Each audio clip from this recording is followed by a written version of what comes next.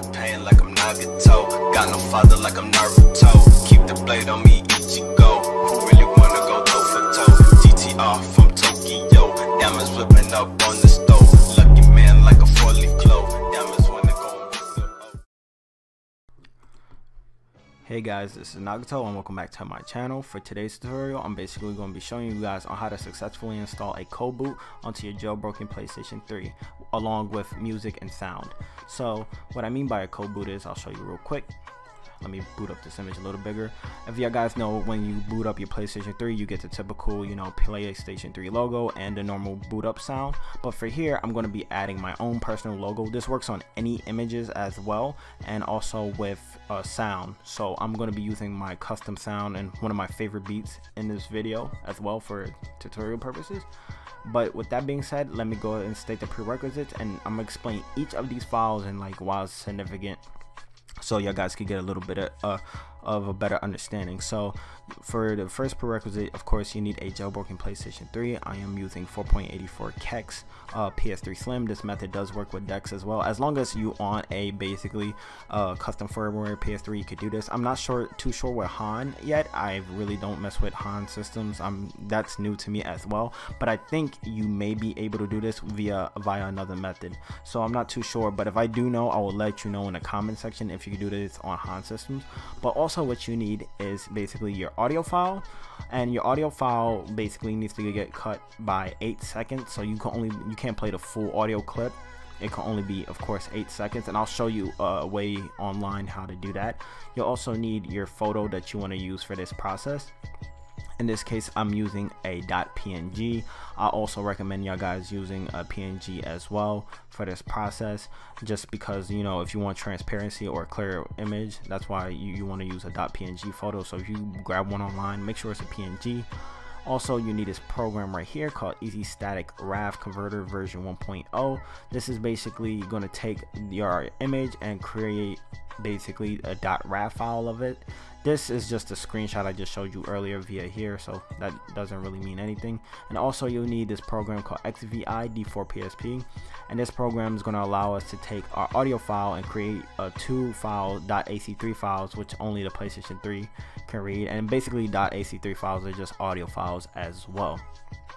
But once you got your image, your audio, what we want to do now is go ahead and go to Google Chrome or any web browser of your choice, and what you want to do is go ahead and go to mp3cut.net, and this is where we're going to cut our audio file. So all you would have to do is just drag and drop right here, and basically we got to make this 8 seconds. So what we want to do is go ahead and I'll play the audio file. So let's say if I just want basically 8 seconds of the intro, that's where I wanted to cut at. So all you would have to do is just take these two sliders and just make sure it's about 8 seconds. So right here you could just count. So if you went from 14 seconds, you go 15, 16, 17, 18, 19, 20, 21, 22. So about at 22 seconds or whatever, basically you could give yourself 7 or whatever seconds right here. So I'll just stop mine right here. You can play the clip back to see how it would sound basically when you convert it over. So all you would have to do once you figure out which part of, let me pause that, basically whatever part you want of your sound, you can basically just cut it out now. So that's basically my cut version of it, and all you would have to do is just download it, show in folder, and then basically I'm going to drag this out back to my desktop so you guys can see, to get the cut version of whatever part of your song you want. So this is the cut version. We don't need the main version now. Make sure your thing is a .mp3 file. But now what we want to do is go ahead and open up Static Raf Converter, and then wait for that thing to boot up. It may take a little while because this program is a pretty old program. And I can exit this out real quick. And then once the program comes up, it will prompt you to basically select an image, and what we want to do is basically select our image right here. So mine is called Untitled Presentation.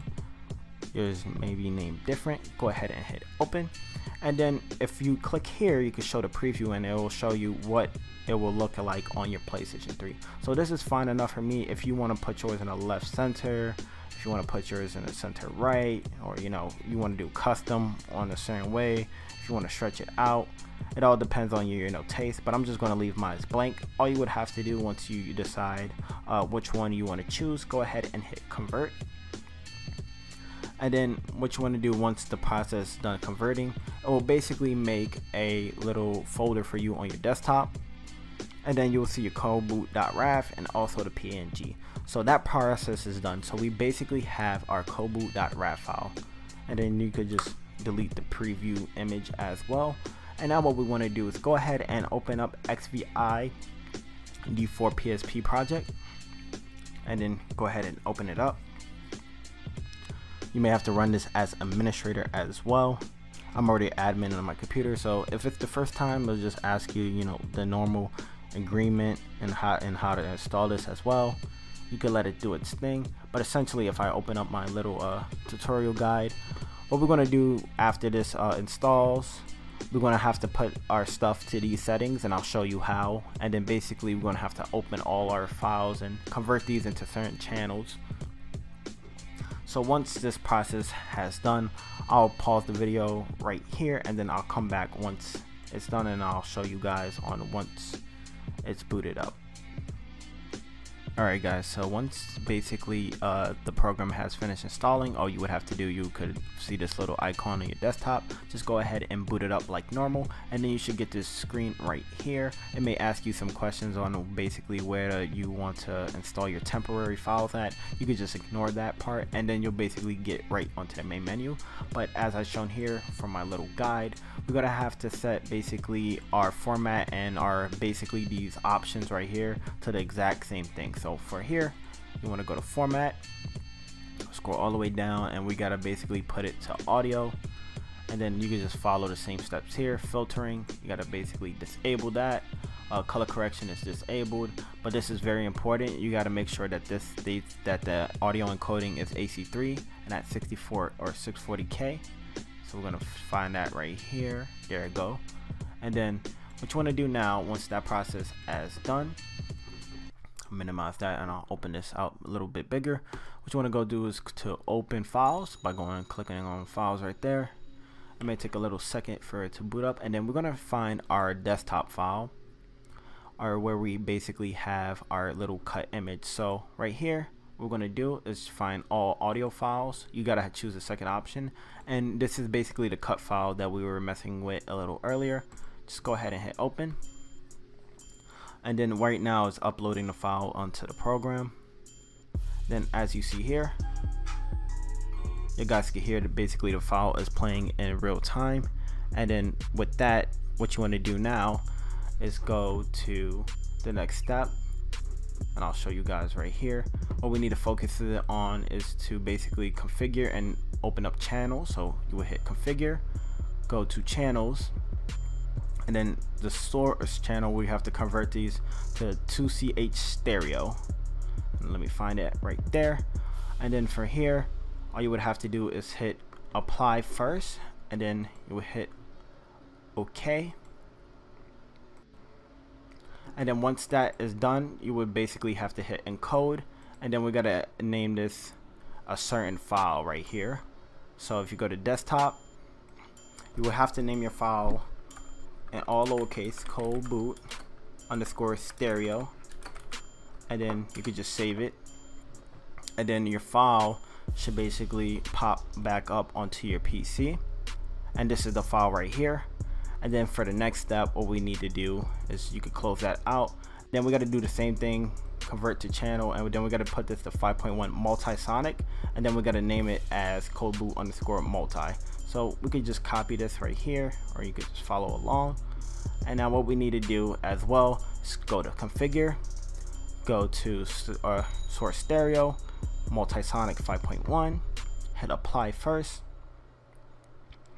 and then once that is done, go ahead and hit OK, and then hit encode.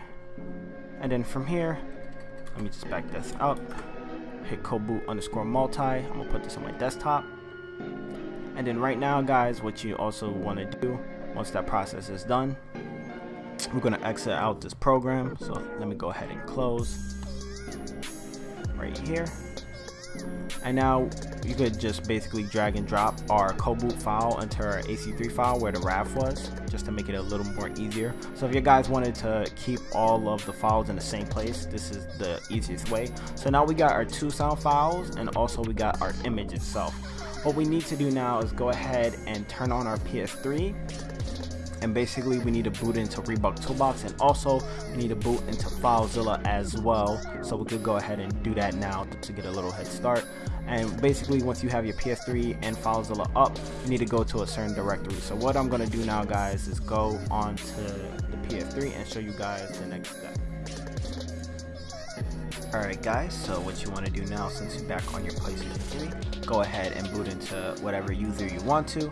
And assuming that you guys already have Rebug Toolbox installed, if you guys are on the Rebug firmware as well, if you go to just check in package manager and then go install package managers, and then in system storage, the very first option, you should see Rebug Toolbox already previously installed because it's built in within the custom firmware itself. But if you guys don't have it, I'll leave a link in the description as well on how to download it. It's just a package file, and if you check out my channel, I'll show you many ways on how to install package files as well. And I'll leave a link in the description up above this video clip if you guys don't know how to install package files. But with that being said, what you want to do now is go ahead and boot into Rebug Toolbox and make sure that your Wi-Fi is on as well. Now we in Rebug Toolbox, as you see here. If you go to system information, you'll see my firmware and also my IP address. Just leave Rebug Toolbox right here for right now. And now what we're going to do is go transfer back over to our PC, and then from there we're going to boot up FileZilla, and then we're going to transfer over our new Coldboot, and then I'll preview it on the screen once that process is done. So I'll meet y'all guys back on the PC as well. Alright guys, what you want to do now is basically once you're back on your PC, open up FileZilla. If you guys don't have FileZilla, I'll have a link in the description below on how to install it and also download it. But once you have that, go ahead and type your IP address. Your IP address is also shown in system information within Rebug Toolbox, so you can either write it down or just memorize it. In my case, mine is 1.1.1.2, and then for the PS3, you don't need to mess with the username, password, or port, so just go ahead and hit quick connect. And as you see here, you basically should see basically all the directories for the PlayStation 3. Now what you want to do is go to dev_rebug, go to VSH, resource, and then from here we're going to drag and drop our Coldboot files in it. So from here we're going to go to desktop, and wherever you located your Coldboot files in this case I know it's in Untitled Presentation 5, and then from here all you would have to do is drag and drop. And then you should get a successful rate thing that says that your transfer has been finished. What you want to do now is go ahead and reboot your PS3, and now you should see your new Coldboot. So that's what I'm going to be showing you guys now. So I'll meet you guys back on the PS3. As shown here, this is the end result, and you should see your Coldboot right now. With that being said, my name is Nagato, and I'm signing out. Thank you guys for watching.